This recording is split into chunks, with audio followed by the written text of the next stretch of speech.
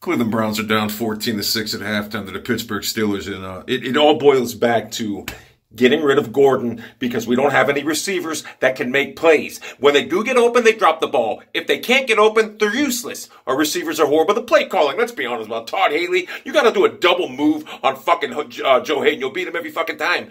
The throw that Mayfield underthrew, whatever. The guy didn't even go up to try to contest it. Josh Gordon comes down with that. Mayfield is underdressed the whole game because Bob Wiley's fat fucking Ferrari, whatever the fuck driving piece of shit ass, doesn't know how to fucking coach his offensive line, how to make fucking blocks, how to read blocks, who's coming, this and that. The bottom line is, when you get rid of a player like Josh Gordon, drug addict or not, who gives a flying fuck, he's making plays in New England, you give away a fucking superstar. This guy has no one to throw to. He's under duress the whole fucking game. I'm surprised the score isn't worse. Now, the Browns should go to the K-gun offense like Jim Kelly used. Just go to the hurry up the whole fucking game. Mayfield's more comfortable in it. He can make things happen with an inferior offensive lineup. He can do that.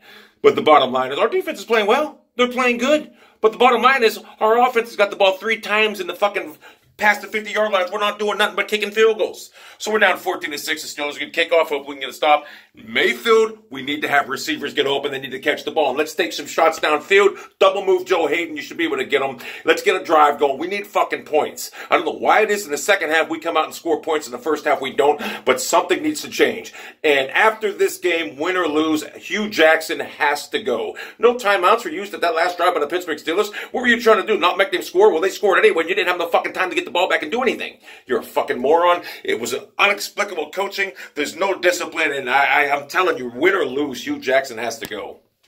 So, this game ain't over yet, trust me. We need to score an offense, though. If we don't score an offense, it's over. But I feel pretty confident about what we're sitting right now, that we get some things going offensively and the receivers going.